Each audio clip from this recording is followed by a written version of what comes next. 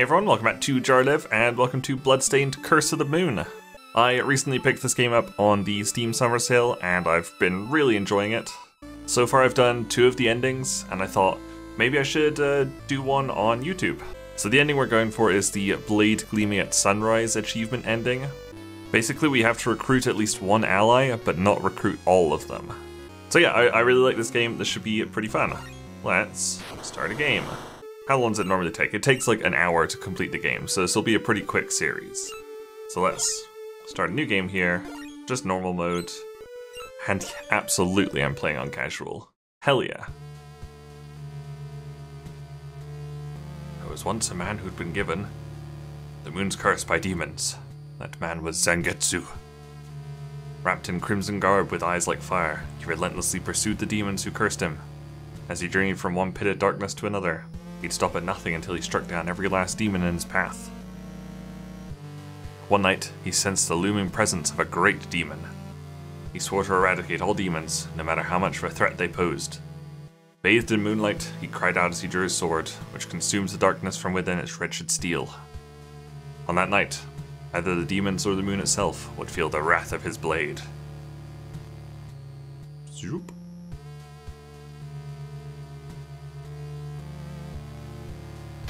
There we are, Zangetsu. That's me.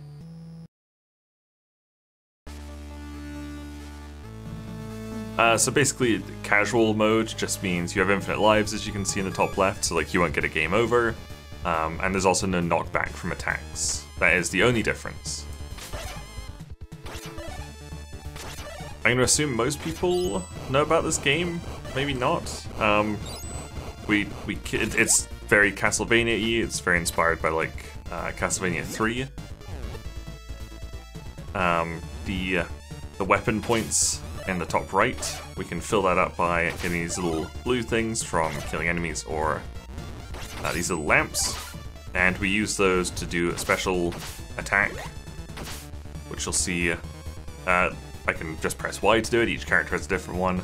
You can see up in the top left I've got this pointy thing. It's actually a whip that I shoot upwards like that. Oh no, my first damage. Speedrun over. Whee.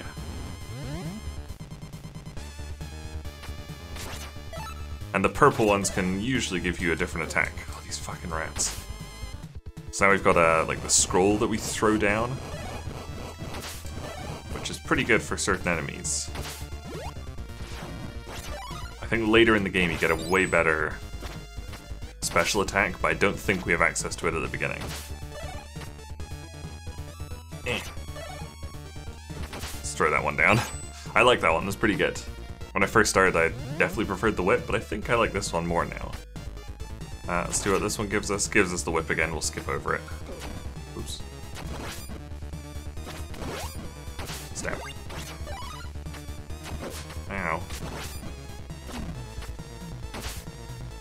Not doing this very well so far. Off we go on a train. This is one of my favorite levels, actually. The train level is really fun. Also, it's still really easy at this point. And yeah, you're not punished for like skipping past enemies or anything. Like, you get a lesser score, obviously. But that's literally it.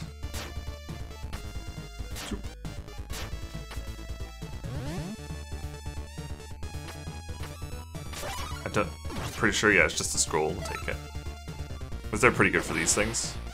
They're like turrets that shoot. Bam! Oops. You can see it doesn't use up too many of our weapon points. Bam. So we're actually almost at the first boss. God. We just have to kill this guy. Luckily this really helps with it. Get out of here. Cool. And that'll put us to almost full. I think we get like one room before the boss. Yeah, this is the room before the boss, so we can just like fill up on hearts and weapon points. We are good to go. Let's try and let's die on the first boss, because that'd be Very embarrassing. Here he is. It's a big train robot thing. And each boss has like this kind of gimmick thing. So this one's is periodically he reaches out and grabs these. So we have to stand on them and that's when we can attack him. Oh shit. Oh, I definitely should have taken the whip here. There we go. That hits him. I should have jumped that one. He's gonna drop back down in a moment. We just have to dodge these. Or not. And now he's gonna do this thing again. So we'll try and stay on it this time. God damn it. I'm so bad at this fight. Okay, jump this. Ah, sort of.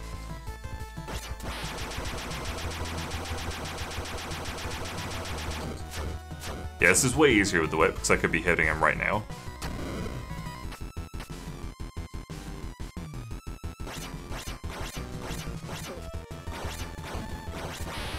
Oh, that got him a little bit.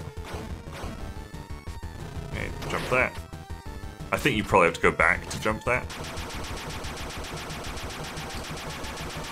There we go. We got him.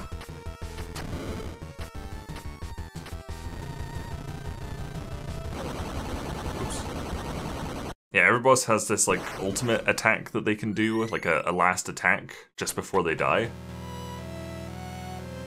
So I got hit by it, but I did not die. Bam, 11,000. So cool. Alright, so because we defeated the first boss, we actually get our first ally here. But instead of talking to her, we're gonna murder her. And steal her soul. So now we can use a new soul art. Which just means I can now do a big slash attack. Like normally I'd just be doing that, but I can do this. It's half moon slash attack, what's it called? It's called Crescent Moon, that's it. And it's actually really, really strong.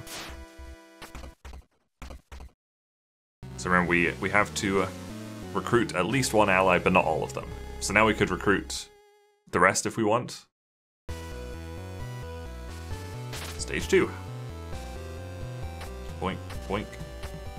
Yeah, we got the whip back. We're still one-shotting these. But you can see you can hit like all over with this thing. It's very strong. Of course, the downside is that we just have one character now. Like before, you could switch between characters, like if one was getting low or something.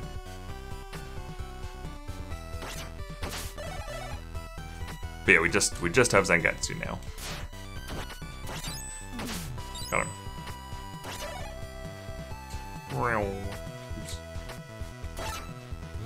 Aha, now that's the good power-up.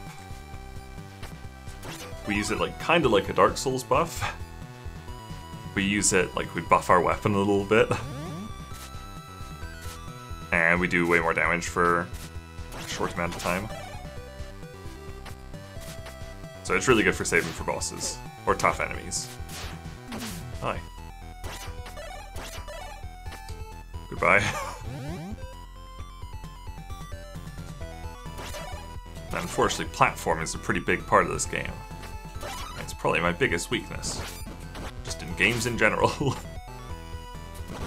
Bam. There we go. Instantly. Second moving platform of the whole game. Dead. And now, when you die, you get reset down to 10 weapon points. And you also lose the weapon art you had. So I've gotta get my 20 back, my 40 back. Oh, that's the good one. Yay. Get out of here. Back.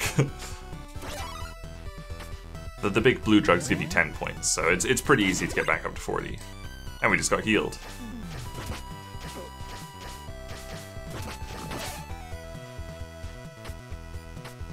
Concentrate a little bit here. Oh god. Get out of here. Oh, I missed him. Just trying to get the hearts, because we're still at half health. Oh god. There we go. So these are actually quite easy to hit in the air if you time the jump attack. Oh. So you can actually get into like a pretty good rhythm with them. But I'm not in it right now, so we'll just run. But we're currently at 40 weapon points already. Ow. Got him. Ow. Still 40. As long as we get into the boss with probably like half health. I'm pretty good at the second boss actually.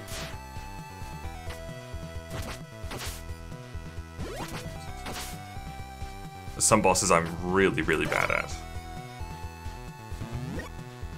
But first one not too bad, despite what it may look like, or may have looked like. Oops. You can also attack most like projectiles in this game. So I think like even those like fire things I could attack. Okay, so we have to get past him to get to the boss. So I'm gonna buff up and I'll go back and get the points here. There we go, we're at 40. Heart? No heart. If we had the other character that we killed, we could actually slide in there and get this kind of upgrade thing. Oh, we gotta kill another one. We can actually kill him pretty easily, we just jump the attack, which I did not do. We didn't need to buff him. In fact, we probably don't even need to buff for the boss. Oh, there we go, we got up to pretty much full health. Ah, shit. Should be the boss. I don't know like any of the names or anything, because it's such an old school kind of game, it doesn't show their names. It probably does in Ritual of the Night. Gotta try and remember his pattern. So we jump, then we have to dodge 3 of these, and then him. There we go. Little buff. Oops. You can do this without getting hit.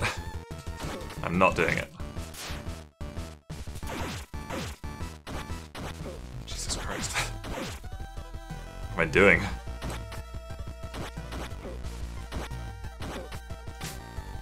Taking way too much damage here. Oh right, he doesn't do anything there. Those should be free attacks. You could probably one-cycle him, actually.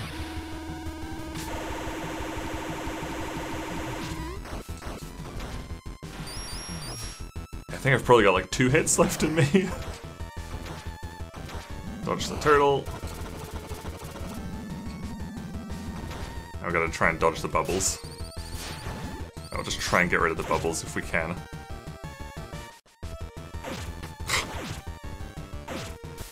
Oh, fuck me. That was such a bad fight. I'm usually way better at that fight. The whip's probably better for it. So we'll see if we can grab a whip on the way through here. Oh no, we start with the whip, don't we?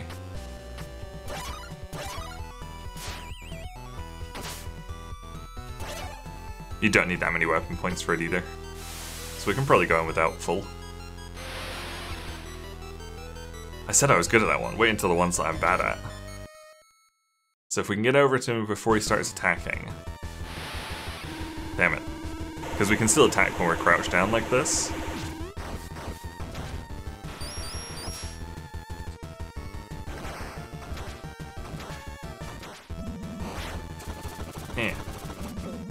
Rude. So we'll probably wait for the bubbles here. So when they spin we can get rid of a few of them.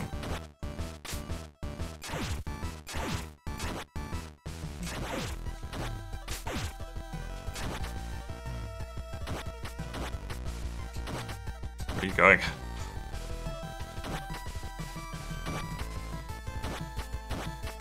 Okay, now we'll just stand next to him. And when we have to crouch down, we can just go right next to him and just keep attacking. There we go. Now we gotta look out for his final attack, but we're full health, so even if it hits us, we should survive. There we go. It did like a bar, maybe? I think that's how, like, every game's gone. Like, the first time I die to him pretty embarrassingly, and the second time I just destroy him. And again, because we defeated the boss, we get another ally, but we don't need this one. We want the ability we get. And this ability is Blood Moon. We can now double jump, and still do this attack. So there's only 3 allies, so we're gonna have to save the next one. But like, the ability you get for killing the last ally isn't really that good. It's a little dash, which isn't that good. So this is the perfect combo here. Ooh, going with like the backswing there.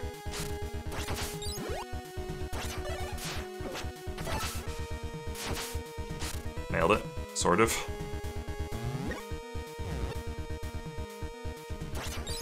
See, there's 8 stages in the game.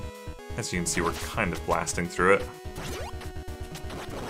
Like you saw in the main menu. Oops, nailed it. The full thing takes me like just over an hour. This one should probably be even less than the second one.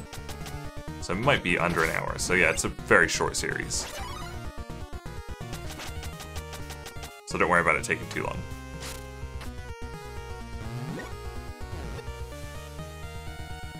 This room's a little bit spooky.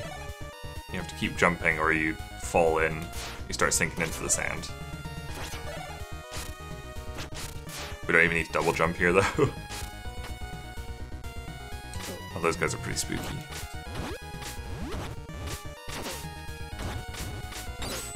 Yikes, that's a lot of damage. Again, that's another bit we could get under if we had the second character. But here's the mimics. Oh.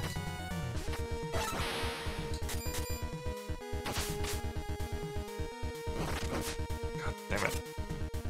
Oh, how'd they get... I could have sworn I had the other one. Die. Pretty low on health here. Yeah, let's get that one.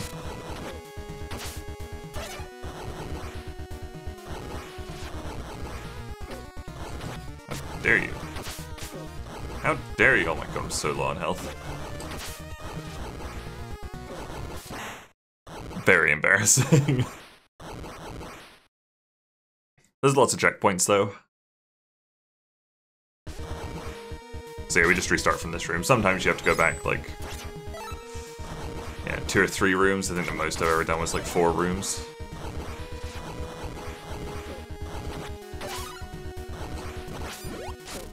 Wow, right into the fire. Fuck those things.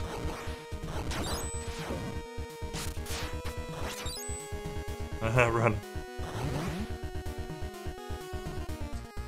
See, I absolutely love this game, but I have no interest in playing Ritual of the Night. Like, A, it's really expensive for what it is. Like, it looks very high quality, but it's too expensive for me. And also just I really like the look of this game way more.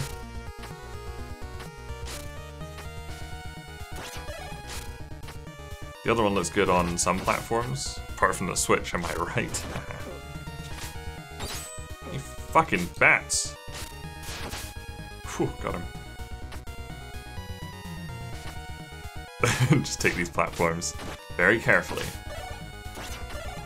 Sometimes, like, the double jump fucks me over a lot. Because I get impatient, I'm like, yeah, I can totally make that. It's like these kinds of bits I have to force myself just to normal jump. Otherwise I just fling myself into the pit. Happens a lot. We're actually getting close to the boss. I think the boss of this level is my favorite in the whole game. It's really, really fun.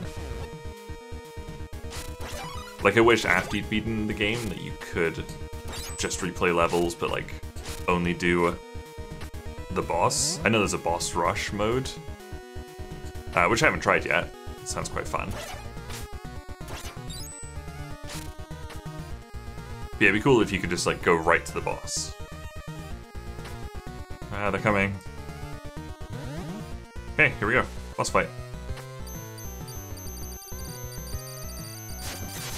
So it's kind of tricky without the double jump and the moon slash one, but with those two abilities, this boss is a cakewalk. You just have to jump up and be able to attack his head. Obviously we can't reach him from down here even with double jump. So he pushes along these piles of coins, which you can destroy, but because I can double jump, I barely have to destroy them. I have to destroy this third one here. Actually, no, I don't.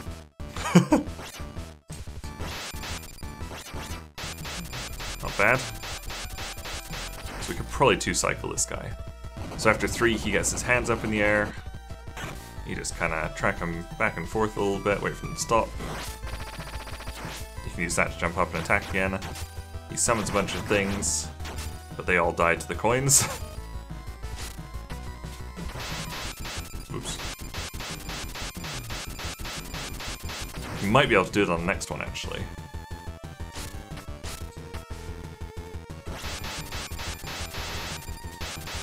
Nah, not quite. Should kill him on the next one here.